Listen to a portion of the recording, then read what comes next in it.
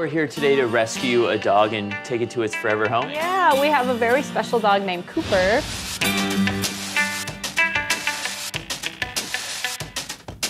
Awesome, you wanna go adventure? All right, come on, let's go. I'm Jordan Kahana, and I'm super passionate about helping animals in need find forever homes. I was on a road trip driving up to the Grand Canyon, and these two black dots ran across the road, and I had to swerve out of the way. I jumped out, and lo and behold, it's two 8-week-old little puppies that I scoop up.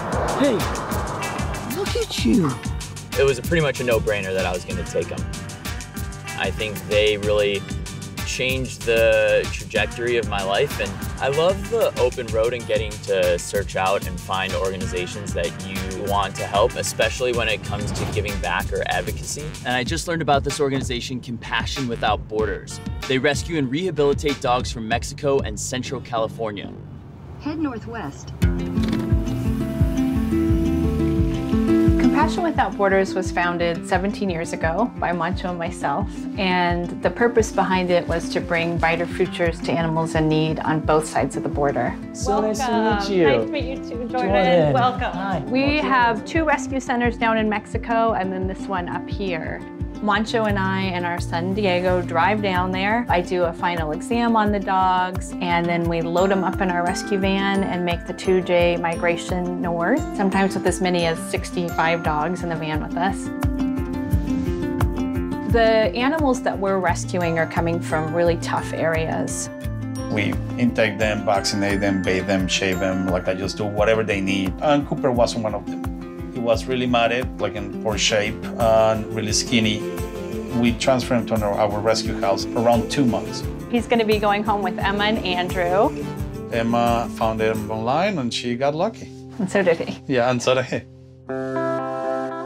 What drew us to Cooper was pretty much just his personality. He was really fun-loving, really active.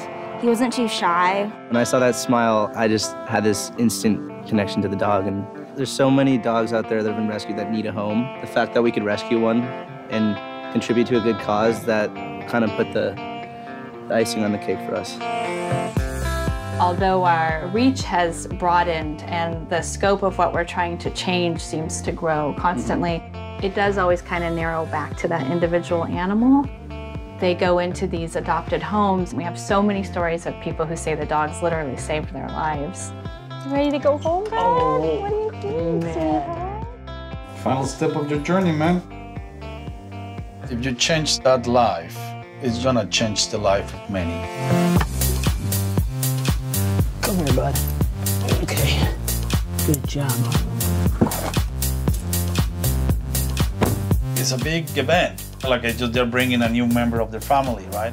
They were really patient with us. They set up a couple meetings to let us get to know Cooper. We wanted to make sure he was the perfect match. Yeah, let's go. We're going home. Yeah, come on. Who is that? Hi. This is Cooper. Hey, bud. Hi. Oh my gosh, he's so cute.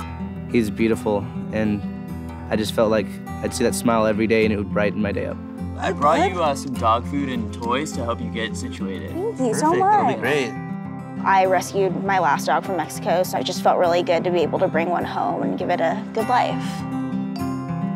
I think one really amazing thing about this organization is seeing the ripple effect that compassion can have in people's lives. They really go on to be huge champions for the cause. Do you like the grass? He's gonna have a great time here. This is really awesome. I'd say even if you can't adopt an animal, the best way to give back is just go to your local animal shelter and see how you can volunteer. Even the smallest of contributions can make an ultimate difference. Whether it's being of service to these communities or the animals, there's really no better way to feel good about what we're doing in life.